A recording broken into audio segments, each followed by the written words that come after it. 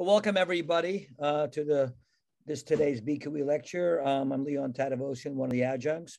I'm very happy to have one of my Tandon FRE colleagues, Roza Galeeva, speaking today. Roza has deep experience in the derivatives markets, both in model validation, strategy, and so on. I heard a very interesting talk that she gave, I guess, last year about the whole idea about performance of oil futures from a modeling perspective, and she's going to give us some insights today on more recent developments in the market. She has a PhD in physics from Moscow State University. She's worked at Morgan Stanley for many years, both in evaluation group and strategy and so on. And I actually co-taught our graduate risk management course with Roza under David Chimko's direction about 3 years ago. So I'm happy to turn it over to Roza, but let me just say first that the Peter Carr Memorial Conference, which is being organized by the department, will take place June 2nd to 4th in Brooklyn. That's a Thursday to a Saturday. And there will be a email circulated as a call for papers sometime soon. And next week, a week from today on Thursday, we have Stefan Strom from WPI, who was a visitor to the Tandon department a couple of years ago, giving the next BQE lecture. And without further ado, Roza, I'm looking forward very much to hearing your comments. So let me share the screen. Let me share the screen for you. I'll show you the screen. Oh, you're okay. You're all set. You don't have my slides, so okay. Yeah, I was working on them until last moment. Thank you very much for coming in, Leon. First of all, big thanks to you for stepping in because David was unable to do this, and you graciously stepped right last minute when we thought everything should be canceled. So I really appreciate it a lot. You know, you've been very active. I know in all these seminars, whenever I would come, you were there, right? And yes, so today actually, I'm presenting something which I kind of started present 1 year ago when our beloved Peter was a host. And to tell you the truth, I really looked very much forward to show this to Peter. I actually work on this much more, and now this paper has been published. There, it wasn't still kind of wasn't finished quite, and of course it's a great pity. But I will bring memory of Peter back because I have a lot of memories and a lot of even expressions and everything with me, and it will stay forever, I guess. I really wanted to show this to him, but because we never had chance to discuss it, but we never had chance for many things as we understand now, and but unfortunately we cannot go back. That's the bad truth. Anyway, so let me share the screen and let me start this this presentation. Leon, do I have like 45 minutes? Sure, yeah. Now, would you mind, Rosa, that people interrupt you during your talk, or you want to wait? No, absolutely not. Absolutely not. Okay, right. So feel free, everybody. Yeah, I will be watching time, and if I, because I didn't rehearse this recently, I don't know how long it will take. Will it be longer, shorter, whatever it is? I will just go, and then we can stop, and that's fine. I will try to explain the main result in that time, right? In that allocated time. So let me share the screen. And so this is my presentation, and I call it. I thought a lot about how to call it. And, I had this.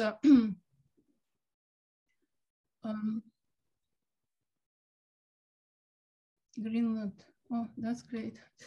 I had this title before when I did talk at Bloomberg back to Bachelier, like, back to the future, right? So in a way, like going back to this old model, but then rename it just Oil Futures Volatility Smile in 2020.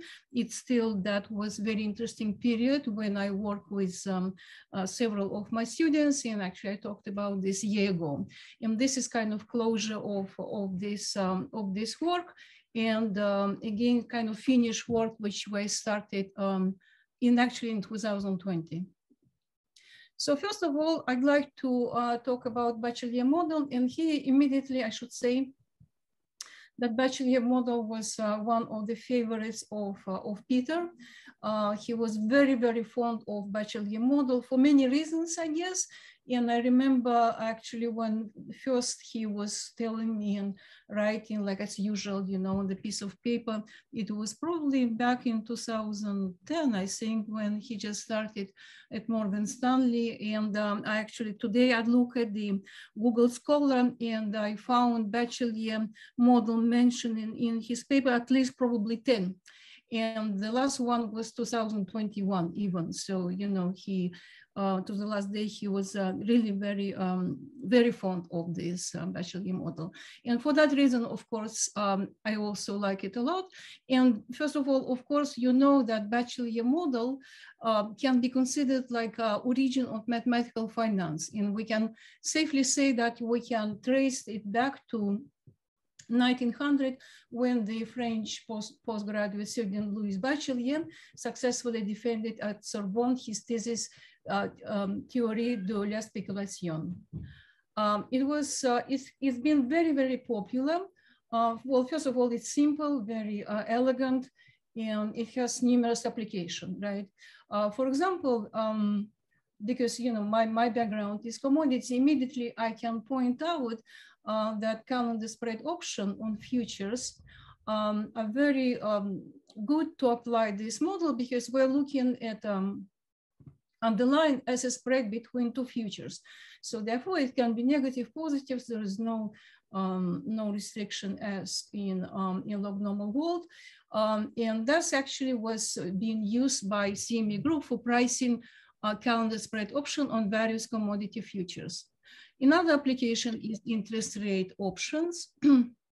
And now, as you remember, perhaps about what it is, almost 2 years now, in spring 2020, we observed quite phenomenal historic event when for the very first time in the history, major oil futures contract, WTI, May contract, it was a prompt contract, very first one which was traded, fell as low as minus 37.66. So it was not like minus several cents, right? It was really substantial minus, right? And following this event, CME announced a switch to a Bachelier option pricing model, naturally, because they say they need to accommodate negative prices underlying futures, and now allow for listing option with negative strikes.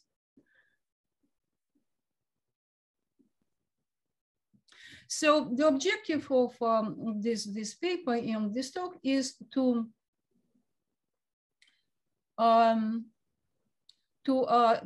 analyze volatility smile, and we're looking specifically at WTI, right? Oil, it's my favorite commodity. And because of these events, it's very natural to think about comparing black and Bachelier smiles, volatility smile, right? And now, because of these events, we have very unique data, and this is a great opportunity to do really nice analysis, because before that, it probably would be more theoretical, because we never ever seen that kind of data, right? It was quite phenomenal. And normally, what I should say that if you have very strong skew, which I will define a little bit later, then it kind of creates model risk, because, of course, market data is not ideal. You have to interpolate, extrapolate, et cetera, et cetera. So you probably prefer have flatter smile, right? And so in this sense, if we start asking which model is better, especially in those unusual times, and that's kind of question I'm answering, right? So which model you would prefer to use in certain conditions. So we will try to answer this question totally. For that reason, we will be comparing the traditional black smile to the Bachelier counterpart. And we will especially be looking what happens when we have really extreme cases, extreme volatility, right? Rosa, could I ask you a question? Mm-hmm. As far as kind of a yardstick for what is more, I guess, economically plausible, what if you had a situation, let's say, where you saw that the options on the near-term contracts gave you a flatter smile in the Bachelier world, but options on a further contract gave you a flatter smile in the log normal world, right? That's actually normal, doesn't happen normally in the million. We never saw that. Because what I was going to say was, if that were the case, I mean, would that be a yardstick that you would use to sort of like, you know, endorse your model, so to speak? Well, you know, I mean, you cannot separate one contract. It's not, of course, there's high correlation, right? And there's a lot of co-movement. So I really cannot say in my experience in the data which I carefully looked at, I never saw the situation when, you know, you have, this is kind of consistent. Maybe this difference, right, really becomes less or more pronounced. And normally, of course, obviously it's more pronounced in the prompt contract rather than, right, because of the extreme volatility in the prompt futures. But saying that something, well, actually, you know, there is one little very strange example I will show you later. Yeah, that's actually exactly to illustrate your point that in prompt contract, we saw unusual behavior, but that was for a reason, you know, and explain that in detail, why actually we saw difference in comparison in the prompt contract versus longer contract, right? So to provide the rationale, right, so do things kind of more with more arguments, we I look at a lot at the paper, the literature, and I found this a couple of papers by Grunspan, which were perfect actually for the purpose, and I will be using their results. And as I said, this published paper appeared in the Review of Derivative Research. I was not able to do it open access, but you can, so if you click, right, so here, if you click, this is clickable link, I will send the slides, you can see it, but you cannot download it, at least not from this link. So now we start talking about differences and kind of laying the foundation, and then we will look at real data, because to me, data always has the ultimate truth and wisdom, right? So you look at the data and it tells you everything which is going on. So if we look at Black versus Bachelier, so the very first thing, which of course is different assumption on the distribution of returns of underlying. So in the Bachelier, we assume the returns are normal, while in Black-Scholes, we look at log normal case, right? So, right. And so therefore, what's going on here in the Bachelier model, we consider when we say volatility smile, we will look at volatility of arithmetic returns of prices, right? Therefore, dollar volatility. So it's not like volatility in classical sense, it attached that dollar value, right? And so if, for example, if we look and calculate Bachelier, well, what we will do, we will calculate difference in prices, right? And then normalize by square root time of time difference between 2 days. And that standard deviation will give us Bachelier vol. If we are in traditional Black-Scholes world, we will study volatility of traditional log returns. So in that case, we will take our data, we will take log returns, right? So we'll take log of the ratio and normalize by the time difference square root, right? So this is number one. Number two, the moneyness, when we look at the option in Bachelier world versus black. And actually, by the way, I don't use options on spot, right? This is not commodities. Most of the trading, it happens in the future. So it is more typical to have options on futures, not on, so it's a black model, not Black-Scholes, but black. So the second important element, that the moneyness of an option in Bachelier world would be measured by the distance between strike and future price, right? While if we look at Black-Scholes, then the traditional moneyness is natural log K divided by F, right? So here again, this is, we have dollar here, right? Dimension dollar. And here we have no dimension because we look at the logarithm of the ratio. So in order to give rationale why in fact there is difference in volatility smiles of two model, we follow the following program. First of all, and I feel this is very important, we need to define a kind of non-parametric way to measure how we measure the skew volatility smile. Right. Of course, there are very classical and very well-known parameterization like SVI, right, by Jim Gatteral. But the problem is that you need to calibrate, and then which is not very trivial, and then take some derivatives at the money, etc., which is, I find, it's not very convenient. So instead, I prefer to use some non-parametric way where we define notion of normalized strike, right, which will involve moneyness, whatever moneyness we have in mind, implied volatility, and time to expiration, right? So the number one, measure the skew. Secondly, study the data, right? So we use CME options data, and then based on these theoretical results from the paper, which I will show shortly, that actually this data supports this relationship, and it does in a very wide range of expirations and volatilities, but there are deviations, and those happen at the time of crisis when we look at a very low strikes and very high vols. So this becomes not the case, right? So this relationship break. And now based on this relationship, which I keep promising to show you, we demonstrate that under negative skew environment, Bachelier skew is weaker than black skew. So, and that's actually will be the case, and it will feel very, very natural why it is like this. And but then if we are on the positive skew environment, it will become the inverse relationship. Bachelier skew will be stronger than black skew. And I will give plenty of examples because again, there's a lot of pictures, a lot of data kind of confirmation and analysis. So first of all, let me start with just putting down the formula for black price and Bachelier price, which is call, right?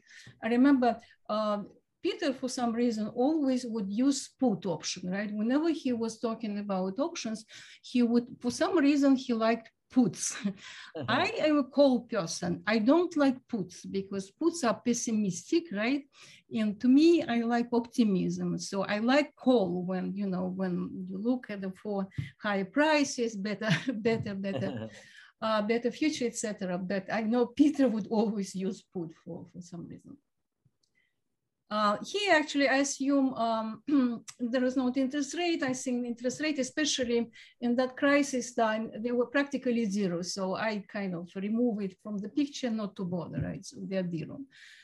So we have classical black formula, right, which of course we know very well, and then Bachelier counterpart, where it's in fact we have also normal cumulative functions,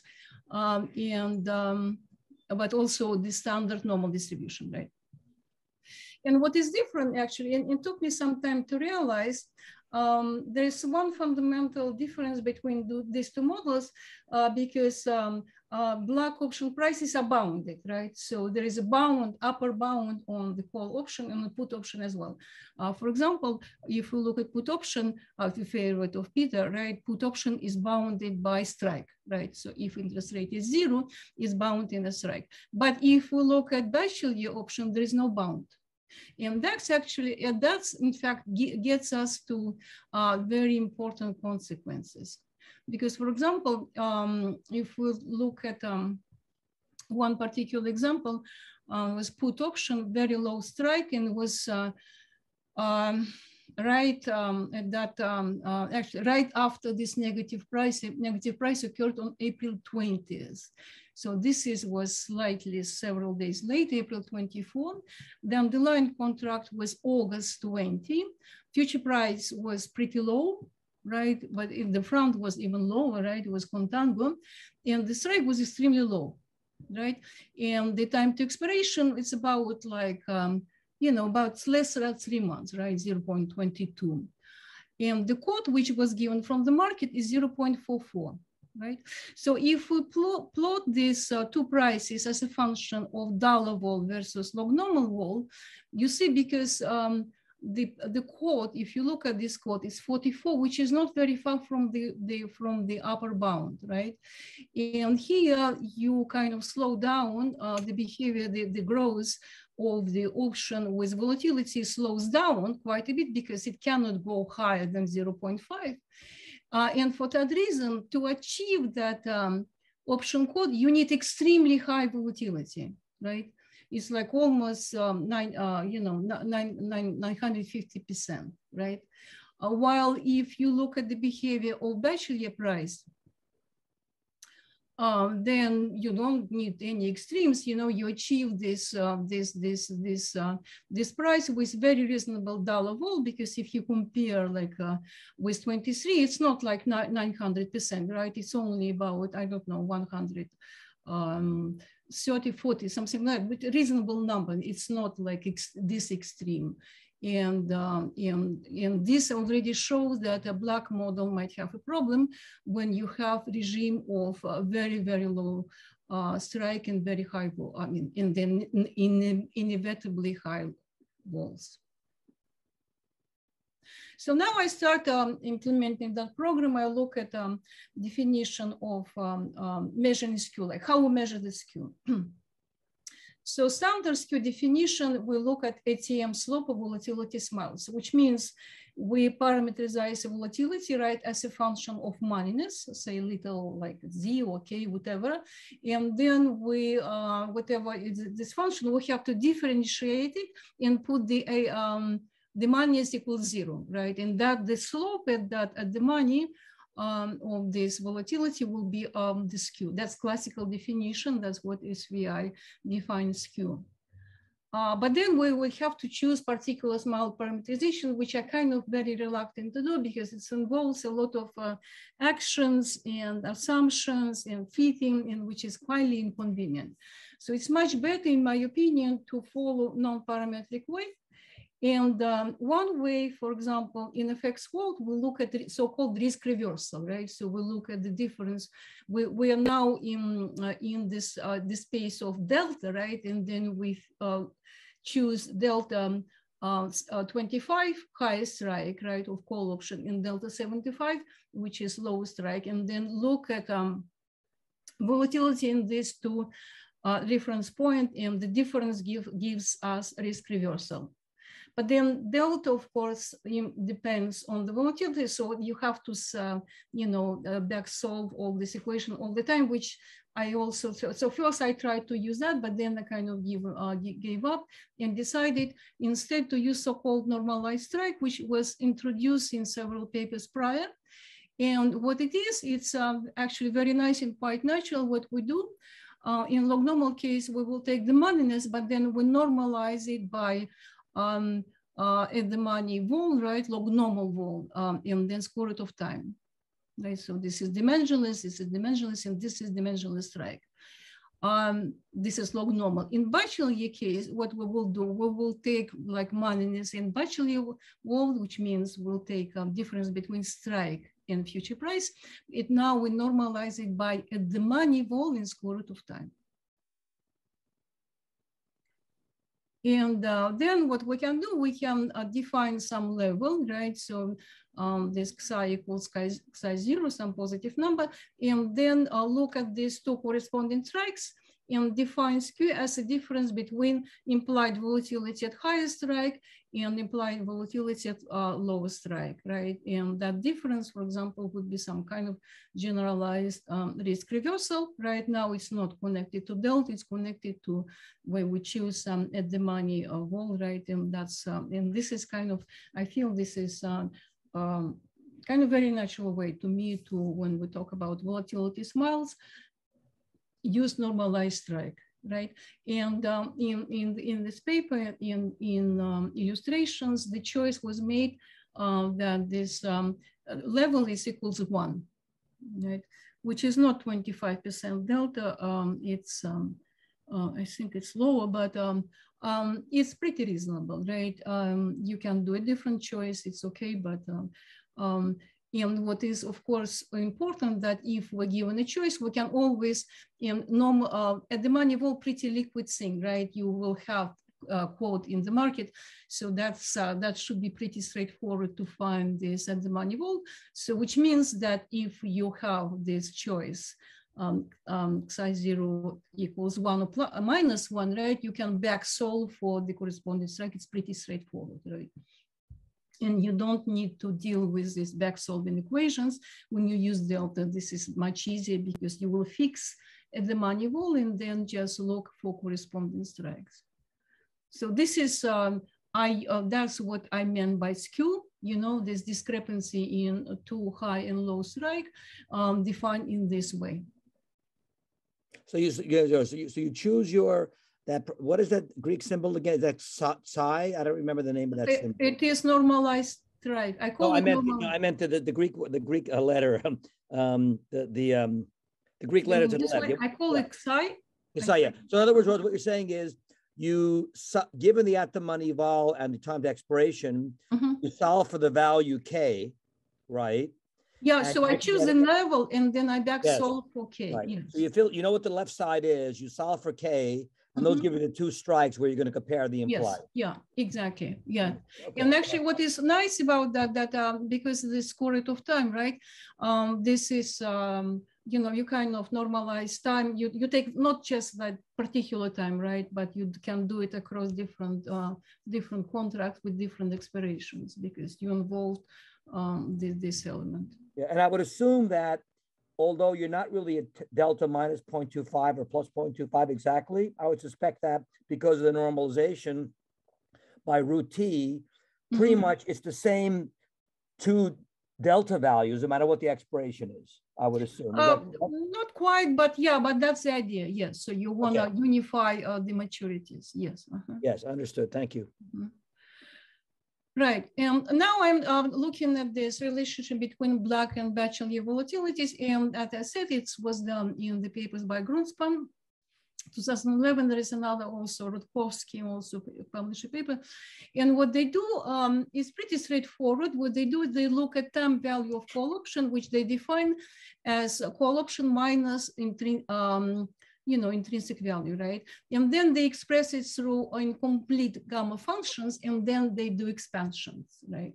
And they use this elegant theory of trans series, which is not like the small arguments, but big arguments rather. So it's a little bit mathematically, it's kind of interesting. I think I will also ask Peter at time, and he mentioned that he heard about this, but he did not look at that deeply, because I think he would like that.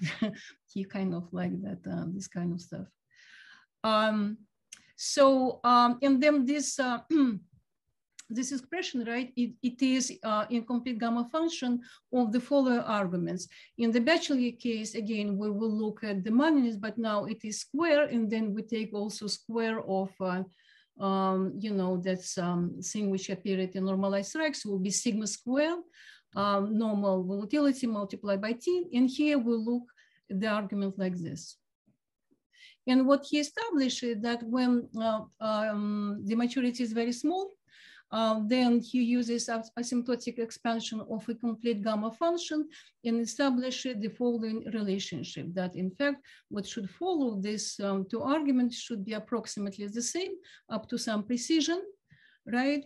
And if you assume that, what you have immediately, because of this, that Bachelier and black hole approximately has to be connected by the following a very, very elegant expression, like you actually what it is just a ratio of Mallinesness, right? So this is Bachelier Mallinesness, this is black Mallinesness.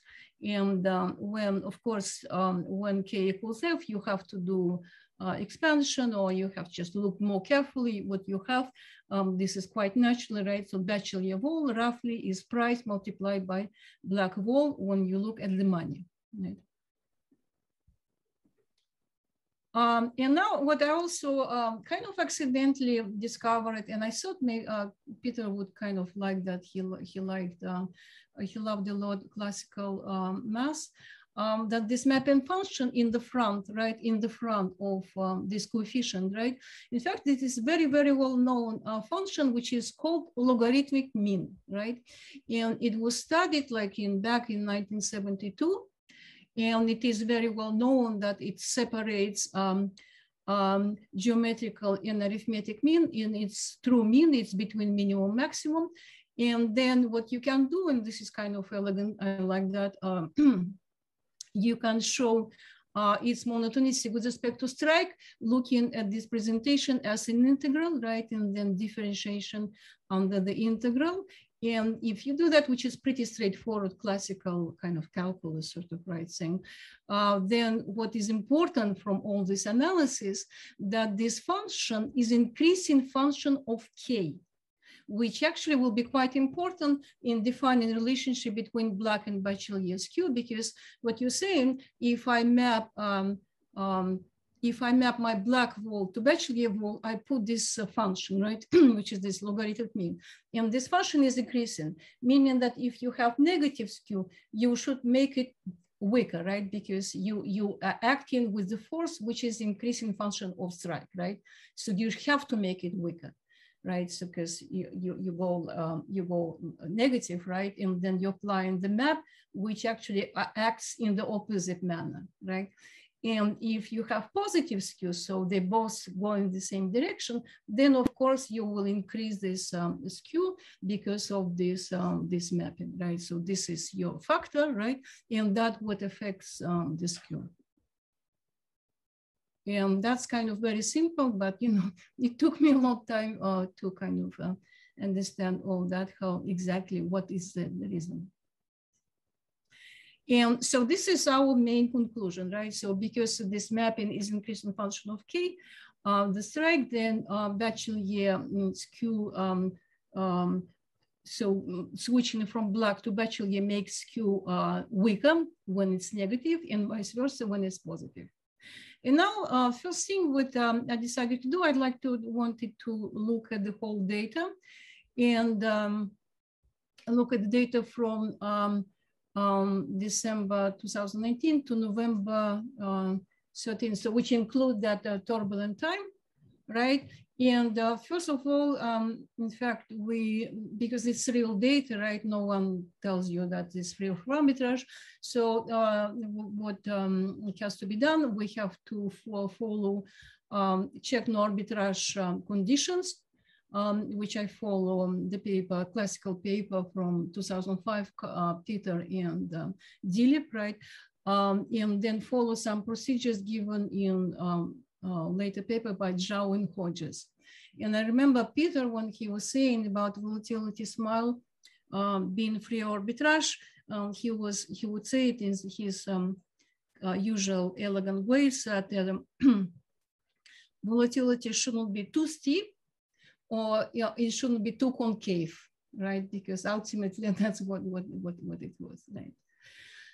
All right, so and what we, first of all, what on the data, right? So this is the claim, right? So the vols are connected like that. And then we check this using options data and mapping it, any option price can be mapped either to black or Bachelier vol, right?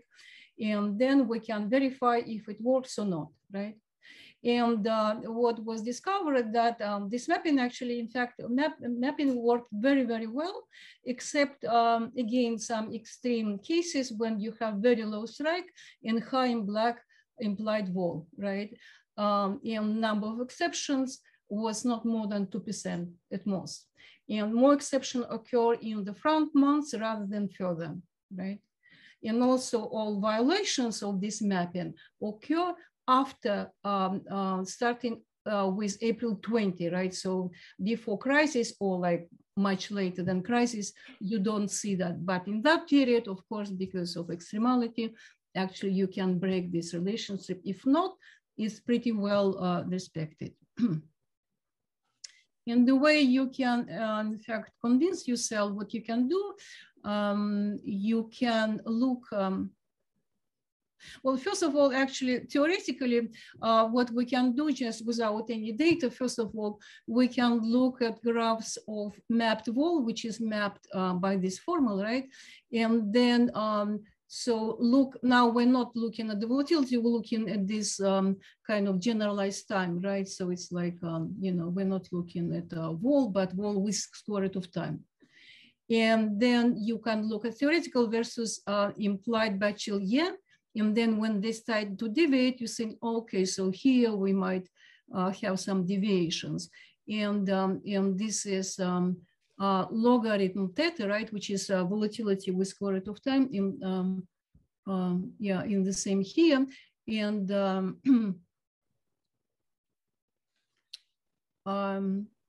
and this is case when strike is exactly, so this is at the money, and this is kind of very low strike, right? Log K over F minus 3, and this K equals F. And this is just theoretical thing, right? So you map, so for each theta ln, you map this Bachelier vol, right? According to this formula.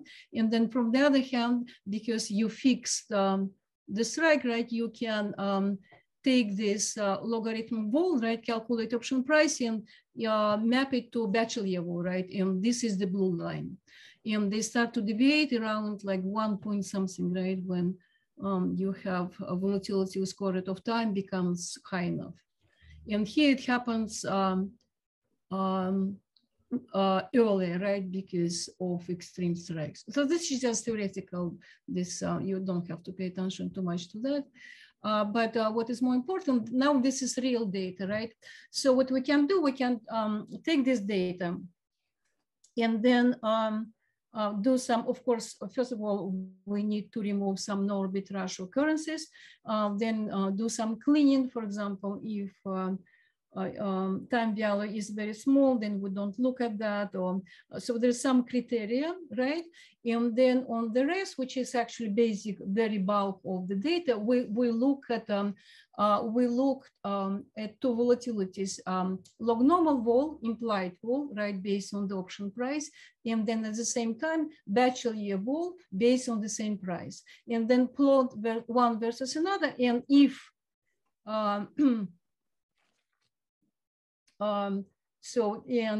if we map log normal vol by the formula, right, and see versus data, we see what happens. Then if it is kind of true, we have to see line close to identity, which is, we cannot say it's like really clean and nice line, but it's not too bad, right? So it's actually pretty neat. So there's some deviations here, but in general, it follows identity lines. So this is actually, again, like just checking on the data, how well this relationship works, right? And it seems like it works pretty nicely. We use first nearby data and then the third nearby data. And now actually this is kind of maybe the most interesting part to me. Now we start comparing two smiles, looking at particular periods. And what we did, very straightforward, process, right? So for given contract, right, we fix nearby contract, given strikes, calculate implied volatilities, number one.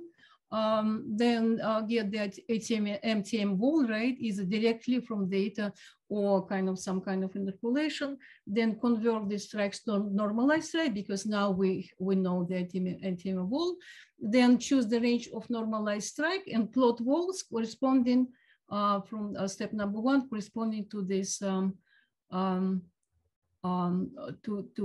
those strikes, right? And then we also calculate this Q measure with the choice of this xi 0 equals 1, right? And then, because we had a lot of data, so we made some choice. So kind of beginning of everything, right, when nothing was even was in the picture, so pretty normal. Then we look at this unusual date when it was positive skew. Then we use close to the crisis and then right after crisis. And this is the pictures what I show you. And in all these pictures, the black wall is blue and the Bachelier, because in Bachelier, but in order to compare them, we have to normalize, because remember, Bachelier wall is dollar wall, right? So to remove this dollar feature, we can normalize it by the future price, right? And then compare these two walls. And here what happened, this is kind of typical, this is kind of normal. That's what we probably will see again today, which I think I'm pretty confident that that's the picture we will see. So, which means there is negative skew, right? So you look in the wall smile going negative way, right? This is space on x-axis log K over F. And then the Bachelier smile, which is red, is flatter, right? And there was only one, and this is kind of typical for commodities, right? We have negative skew. However, there was this brief period in January, beginning of January 20, when the prompt months, there was positive skew. And here, in fact, you have that phenomena that Bachelier skew becomes strong, right? Because for the reason which we discussed, and that exactly illustrates that point.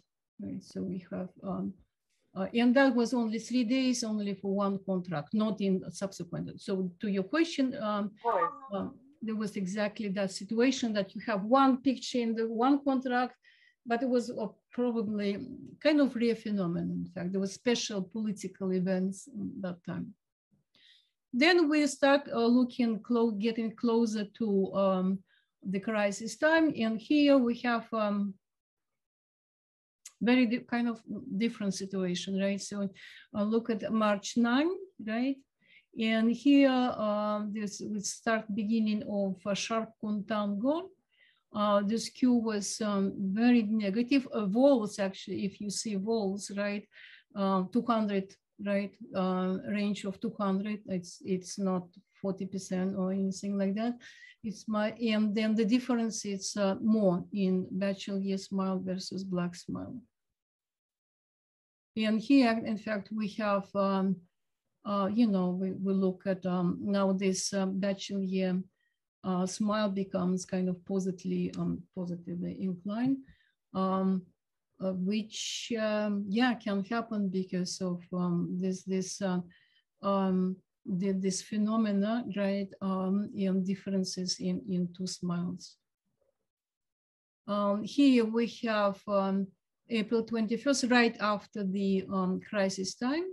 Black skew was extremely strong, and we had very high vols, and black Bachelier smile practically flat, right, slightly positive. And this is kind of beginning of more normality. This is much later, November 13. We use option on December 21 contract.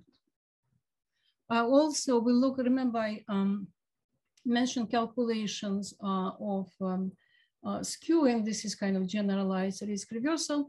And here, sorry, my light went somewhere down. We plotted black and Bachelier risk reversal, and we choose second nearby contract because sometimes first nearby it's too much volatility, right? Too crazy.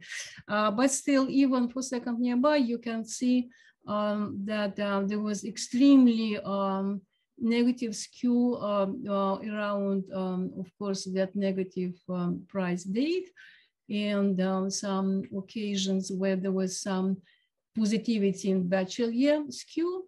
But rather than that, in fact, you can see normally the Bachelier skew is close, not that far, and higher, right? That's what we expected, except that period where everything was pretty extreme. And so the conclusions which we can say now, that we show that relationship between Black and Bachelier implied vols, they established previously in the papers by Greenspan for very short maturities. This relationship, we saw that they hold very well under normal market conditions up to maturity of 1 year, right? And the ratio of implied vols approximately is given by the ratio of corresponding moneyness of two models. It is not valid for extreme strikes in very high black vols, and data in general support this relationship, except events in spring 20 around that dramatic times. If we use notion of normalized strike, we can define risk reversal in non-parametric way.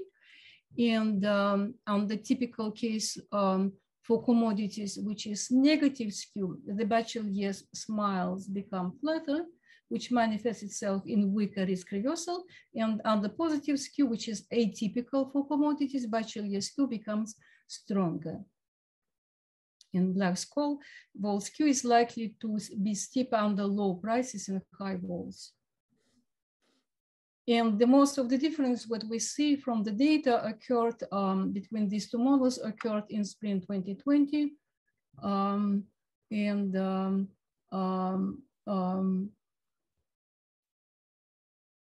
that's kind of, so the main conclusion, I guess, that extreme ties and crisis, it is better to use Bachelier model, but in normal circumstances, they both are valid, not that much different as we saw.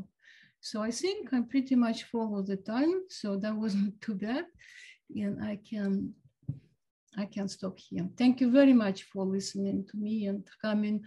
I really appreciate you being here, because we know Peter was very fond of this event, and really I'm sure he wanted it to go on and be successful. So thank you very much for that, for coming.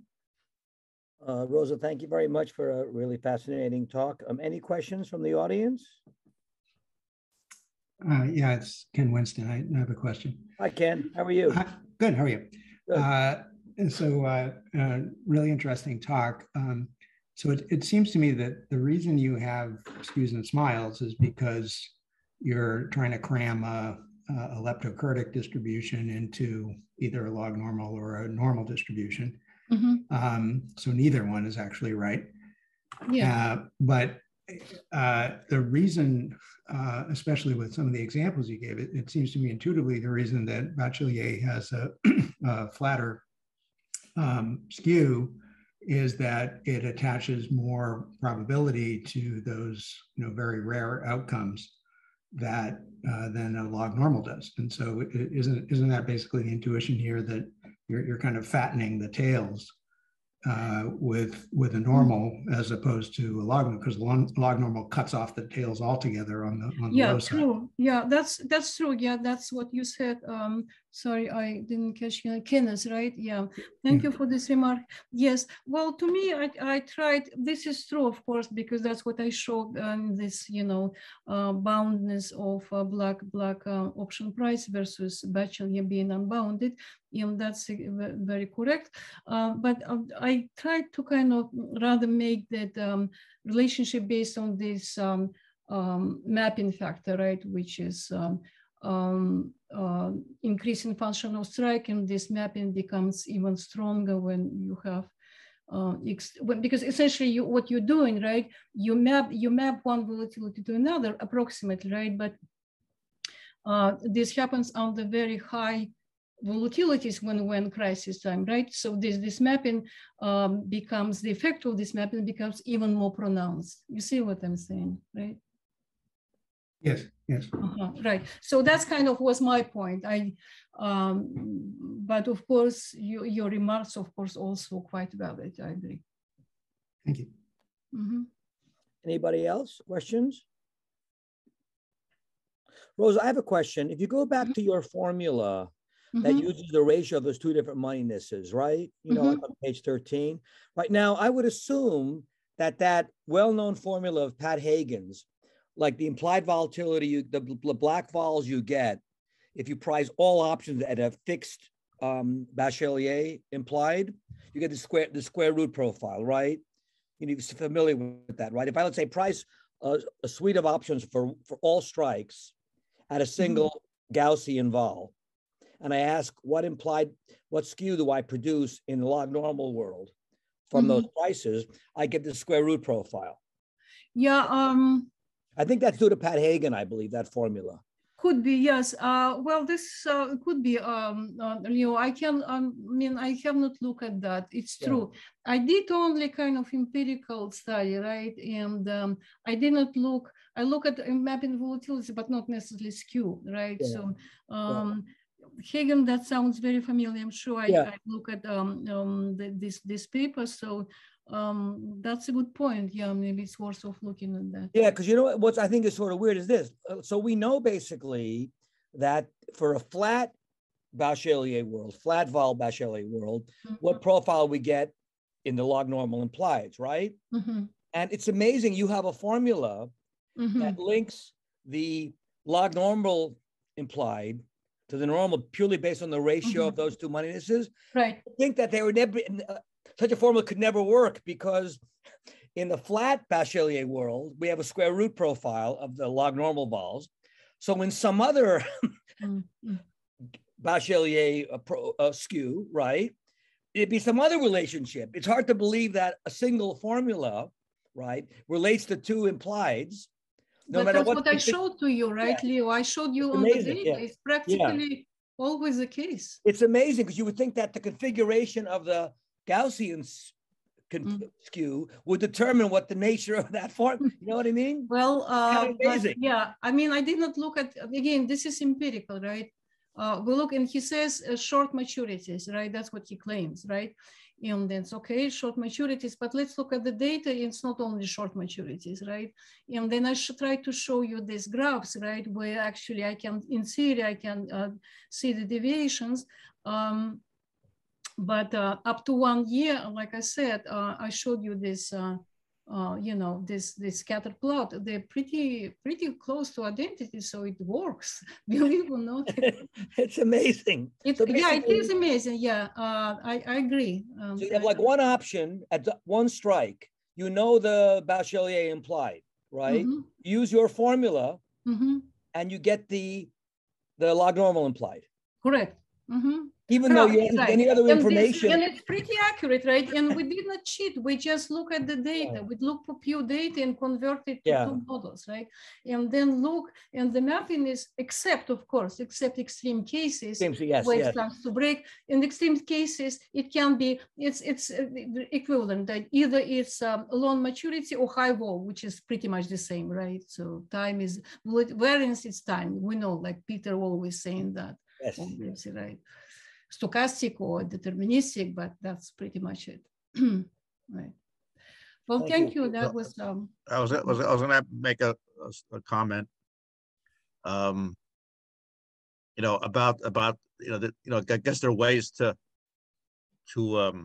allow Black's model to price, optional and spreads with negative prices. You can by changing the displace or shift the underlying variable, right, in the model. So let's say you're doing oil, you would say that the random variable is like the price plus a future. kind of no shifted log normal. Log normal, right, right. Yeah, Well, right. so you have enough of a shift, so it's enough to deal with the negative area. So basically, you're saying that even though the price can go negative, it's even like the option on spread. The spread can go, if it's zero, say zero becomes like 50, some number, right? So yeah, I understand what you're saying. But I guess the problem there is now you're looking at the volatility still is going to be in the black model percentage volatility, while it should be absolute, price volatility. Yeah, right. Yeah. So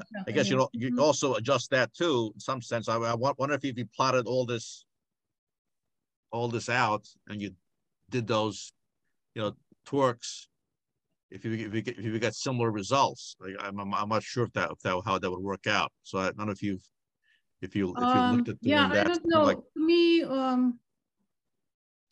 well, I mean, to me, I know shifted log normal. It's in commodities, especially. I know people use that, but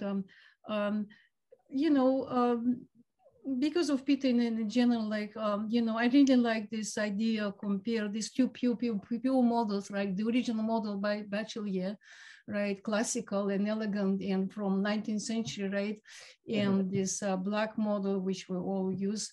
So to me, it was kind of pure and but I don't know what if you use shifted log normal, what you can achieve. I'm not sure, honestly, Armand. And that was not kind of my purpose. Yeah, I was just thinking if somebody wants to, has a black model at his disposal and he doesn't have the other model, he wants to do some analysis. I think when the oil market did have that problem, I think a lot of people just tried to do that as a way to, because they didn't have access to the other model. They tried to do it like that as a way to get a rough answer. Accommodate the negative prices, you mean, right? Yeah. Yeah. Right, but right. Bachelier model is very simple, so why don't you? No, I'm saying I guess no. I guess if someone had his on his spreadsheet just the regular black shows, and he was trying to price, all of a sudden on that one day when negative, he had to do something fast.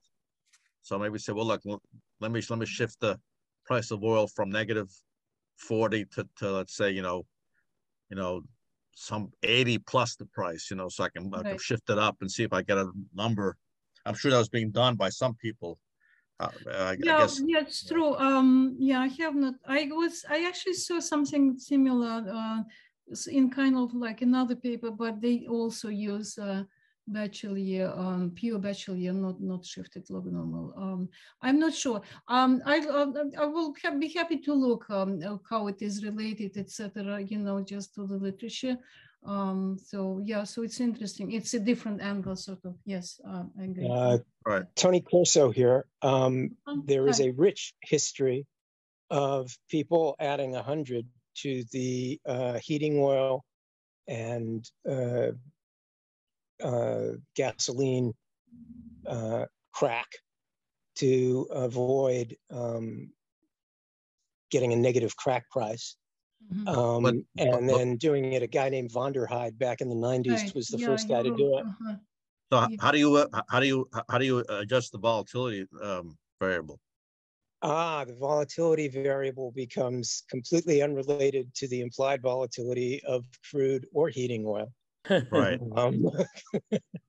Well, I guess I guess I'm saying that number not necessarily has anything to do with it. I'm saying how would you equate that to the volatility you'd use in the normal black shows versus doing this adjustment?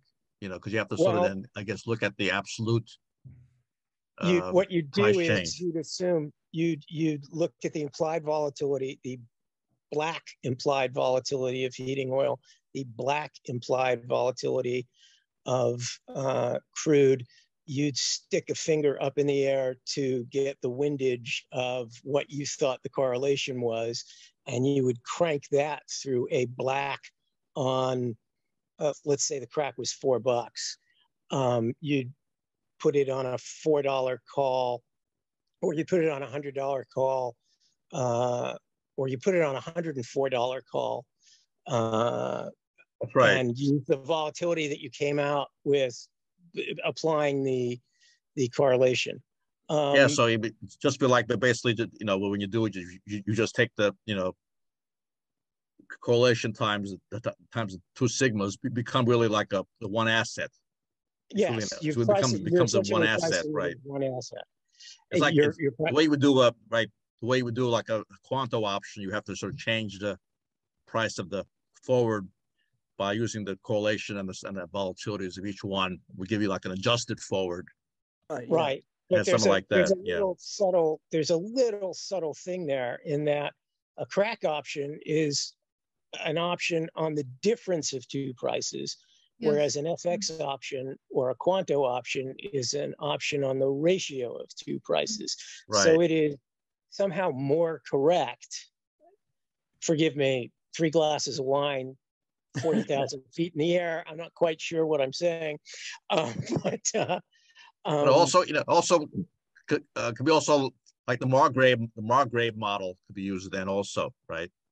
In some, you know, just exchange of number, right? That's all. Bill Margrave, who's actually disappeared. I wonder what happened to Bill. He sort of disappeared. I did have a question. If you wanted to build a Bachelier equivalent of a Cox-Ross-Rubinstein tree, would you just assume that the up and down probabilities are 50-50 and crank through an absolute dollar number as your volatility? I think so, yeah. I think so, right? That makes sense.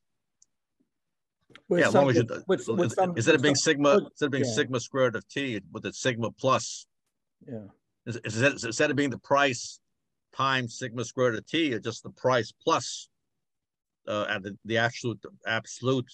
Well, it's the price times e to something in about. Right, that's right. So instead of e, it becomes just it becomes the value times it, right? But it would be, instead of having it as a log to change, it just becomes that same way you would build like a confidence interval.